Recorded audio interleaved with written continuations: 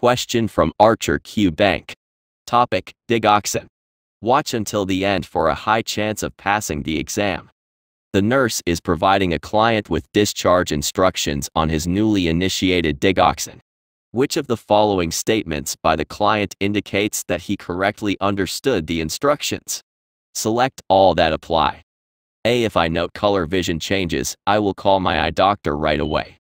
B. I will check my pulse before each dose, and if my pulse is less than 60 BPM, then I will not take the Digoxin and call my doctor.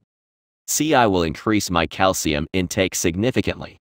D. I will make sure I get enough potassium in my daily diet. E. The water pills that I am on may increase the risk of side effects with Digoxin. F. I should avoid medications that have licorice extract. Choices B, D, E, and F are correct. Explanation. A nurse should understand the mechanism of action of Digoxin to understand its uses, side effects, monitoring responsibilities, and patient education elements. Digoxin is a cardiac glycoside that acts via the sodium-potassium pump in the myocardium. It has inotropic, influences contractility, chronotropic, influences heart rate, and dromotropic, influences conduction speed, effects.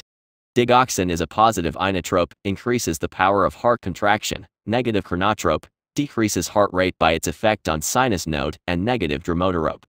Reduces the speed of conduction by acting at atrioventricular node level. Due to these cardiac effects of Digoxin, it is often used in patients with congestive heart failure and arrhythmias like atrial fibrillation. However, Digoxin has a narrow therapeutic index, which can cause significant side effects, such as cardiac arrhythmias, e.g., bradycardia, heart block, ventricular arrhythmias, even at plasma concentrations only twice the therapeutic plasma concentration range. Therapeutic serum Digoxin levels range from 0.5 to 2 nanograms per milliliter. A level higher than 2 nanograms per milliliter is considered toxic. The nurse needs to understand Digoxin's side effects and offer proper education to the clients. Some early side effects of Digoxin include visual aberrations, yellowish-green color changes or halos, and gastrointestinal side effects like nausea, vomiting, and lack of appetite. The first cardiac side effects include bradycardia, reduced heart rate, but cardiac arrhythmias can follow later. It is essential to monitor these early side effects, so the next dose of Digoxin can be held, and the physician can be notified.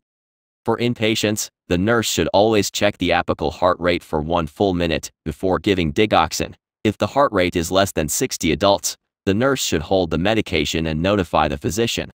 The heart rate threshold for holding Digoxin differs based on the age groups. In a child, the threshold is less than 70 beats per minute, and in an infant, it is less than 90 to 110 beats per minute. For patients being discharged home, education should be given to monitoring their pulse before every dose of Digoxin. If the pulse is less than 60, hold the medication and call their doctor. Choice B. Some patients are prone to Digoxin toxicity more than others. Certain electrolyte imbalances such as hypokalemia, less than 3.5 mg per liter, hypercalcemia, greater than 10.2 mg per ml, and hypomagnesemia, less than 1.5 mg per dl, can increase the toxicity.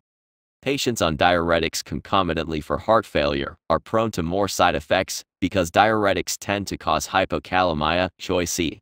Such patients need to be educated regarding consuming adequate potassium-rich diets. Choice D. Elderly patients are at more risk for toxicity because they have an age-dependent decrease in liver and kidney functions. Digoxin is metabolized via the liver and kidney, so lower kidney-liver function predisposes to toxicity. Patients taking calcium channel blockers, CCBs, are also at risk for Digoxin toxicity. The nurse should also be aware of specific over-the-counter medications that precipitate Digoxin toxicity and educate patients accordingly. These include ephedra, which increases cardiac stimulation, and licorice extract, choice F, which acts like aldosterone, causing sodium and water retention while increasing potassium loss. Hypokalemia, in turn, precipitates Digoxin toxicity. Choice A reflects an incorrect statement by the patient. The patient should be cautioned that vision changes like yellow-green color distortions may signify early toxicity.